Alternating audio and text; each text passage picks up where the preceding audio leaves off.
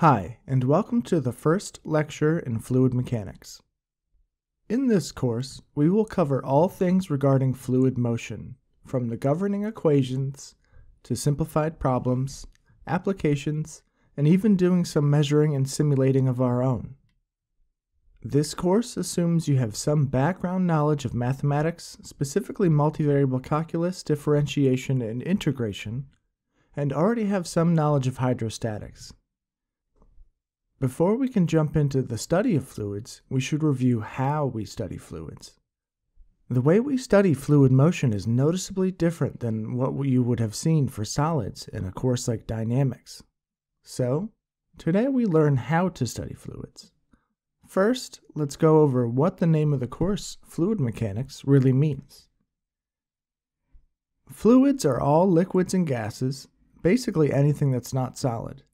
If you were to let the substance sit freely without boundaries and it started to spread out or expand, that's a fluid. It can move relative to itself. Solids generally stay put. Mechanics means the study of motion of objects or particles and the forces that cause motion or are a result of motion. So naturally, fluid mechanics is how fluids move and the forces involved. Air and water, two of the most common substances on the planet, are fluids. As a result, there are countless applications important to humans that rely on fluid mechanics.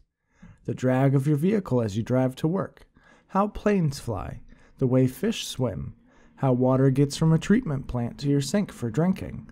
All these are governed by the rules we learn in fluid mechanics. But before we get ahead of ourselves, first let's consider how to study fluid mechanics now that we know what it means. Consider a solid. Here it's drawn in a glass representing its ability to hold its own shape. In physics, solid projectiles and the equation of motion are a cornerstone. Maybe you've studied a cannon shooting a projectile off of a cliff and calculated where it would land or how long it was in the air. These are important things to learn, even for fluid mechanics, but we have to think differently about fluids. Fluids include liquids and gases, which both try and take the shape of the container that hold them. An example of fluid flow could be water flowing as a stream. Typically, to represent fluid flow, we draw things like path lines or streamlines. These are lines that represent the motion of the fluid at any point in space, so you approximately can understand where the fluid is headed at that location.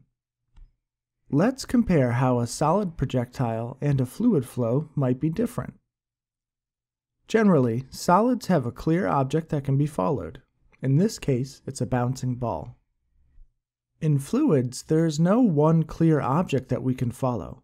It's made up of a continuous blob of stuff, but that stuff might be doing different things at any given time or place. In terms of motion, a solid ball all moves as one. If you can track one point on the ball, you can describe the entire ball's motion. Fluids move relative to itself. At any given point in time, a fluid particle might be doing something drastically different from its neighbors. Considering the forces, solids generate and respond to mostly external forcing. Things acting on the ball from the outside tend to move it. A trademark of fluids, however, are the internal forces it experiences, particularly because it can move relative to itself. That means it can impart a shear stress and cause localized motion. So, for fluid mechanics, we have more forces to worry about. And finally, because we have a single solid object when we consider solid mechanics, we have a clear mass that's defined. This would be the mass of the ball. However, fluids don't have a single object, thus defining the mass at any given point is a bit difficult. As we will see later, this means considering things like density instead. Now that we have a better feeling for the differences between solids and fluids, we move on to how we observe and describe these fluids. The first major thing we do when observing a fluid is we tend to consider it very zoomed in, with quote-unquote infinitesimally small fluid elements. Fluid elements can also be particles, or parcels, or control volumes, or observation windows, etc. They all refer to the small blob of fluid you're considering at that point in space and time. But we have the question of how far do we really need to zoom in? Consider our stream again, with flow nicely following the conduit curvature. Let's try and define a fluid element near one of the corners over a drawn flow path line.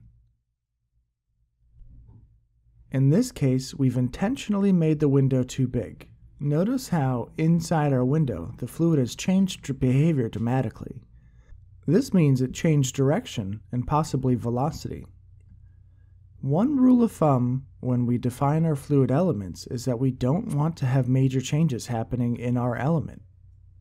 This is because in our analysis we end up putting all these fluid elements together. So, when we put them all together to describe the entire flow, we have glossed over important details if we've made our windows too big and we're not seeing those small changes.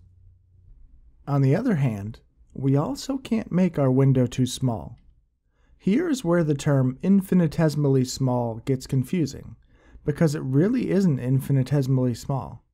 At some point, if you make your element smaller and smaller, your box only has a few water molecules in it. Then, it becomes very clear there are discrete molecules inside some empty space. Once we see discrete molecules, we break a major assumption called the continuum assumption, which means we assume that a fluid is one continuous blob of stuff. Kind of like a nice smooth line on a graph, compared to the similar graph but with small discrete jumps and points. We need the continuous assumption for many things, and one of those things is being able to apply calculus to our problem. So let's not break this assumption and make our window too small. So, in general, our fluid is observed through many small elements without breaking their continuous assumption, and we assume the size goes to 0 so that we can apply calculus. We know how to define our fluid element, but where do we place it in space relative to the fluid? What perspective do we take? Most commonly, when learning about fluid mechanics, we fix our observation window in space, and we watch fluid as it passes by our window. Generally, there are two main perspectives you can take when you observe a moving system. First, there is the Lagrangian perspective, where you follow the thing you are observing. Second, there is the Eulerian perspective, where you fix your window in space and you watch things go by. There are a bunch of different analogies that help explain these two perspectives, and my favorite is golf. Consider a golfer on the course striking the ball. Maybe this is a golf tournament because we show up as spectators to watch. Our intent is to observe the tournament and to be able to describe the outcome from our observations. Essentially, we need to figure out who wins. If we were a Lagrangian observer, we would follow one single golfer through all 18 holes. At the end, we would know how one golfer scored on all the holes. If we were an Eulerian observer, we would sit at one single hole and we would watch all the golfers in the tournament play that hole. This means that in the end, we know how all the golfers did, but only on that single hole. Now, neither observer knows the true outcome of the tournament because they don't have all the necessary information. No one knows how all golfers did on all holes. To get the outcome, we need multiple observers. We could either have one Lagrangian observer per golfer or one Eulerian observer per hole.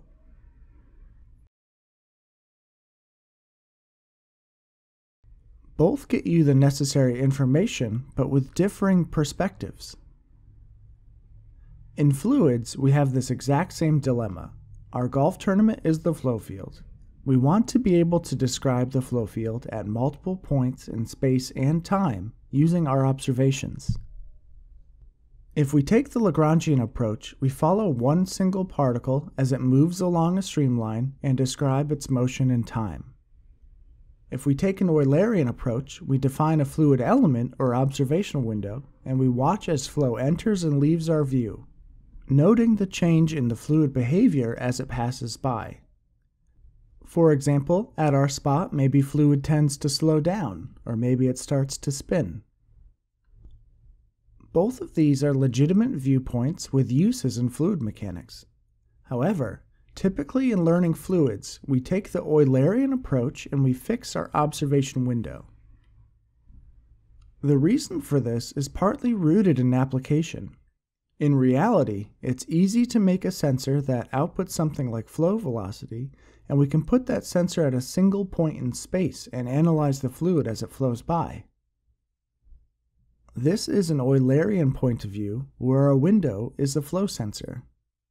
It's much more difficult to design systems that follow fluid particles in space. Secondly, it's much easier to define the forces on an object with an Eulerian perspective. A major use of fluid mechanics is aerodynamics and hydrodynamics, where we're concerned with vehicles or objects moving through air or water. In these cases, we want the forces that the fluid imparts on our vehicle or object, like the drag on a car or lift on an airplane. So in a sense, we care more about the vehicle or object, which we fix in our observation window, and we allow the fluid to pass by us. However, the Eulerian point of view isn't all good. Particular flaws in the Eulerian perspective are that the math is a bit harder, which leads to more complicated governing equations, as we'll see later in the course. Specifically, we have to work with something like the material derivative, which is a bit tougher to work with than the regular time derivative. Second, monitoring the mass of the system is a bit harder in the Eulerian perspective. At any given point in time, our observation window might have more or less fluid in it than it did before, meaning the mass of the fluid we're watching changes. So what we typically do to combat this is think in terms of fluid density, which is the mass per unit volume, and use that as a conduit for mass in our equations. And that's about it. These are the basics for how we study fluid mechanics. Let's review. We started by defining fluid mechanics and then reviewing the major differences between solids and fluid motion. Solids are a bit easier to follow than fluids, and so we have to study fluids a bit differently to be able to explain them. Then, we defined our fluid element, which is just the particular blob of fluid we're interested in at a given time. This element isn't so big that we gloss over changes in the flow behavior, but not so small that we see molecules and break the continuum assumption. Lastly, we consider how we best observe a moving fluid, where we have the option to follow the particle with the Lagrangian approach, or watch particles go by with the Eulerian approach. Generally, we take Eulerian's perspective. And that's it. Now, we should be ready to jump into the conservation equations of fluid motions and dig into what really governs how fluids move. I hope you enjoyed the video, and thanks for watching.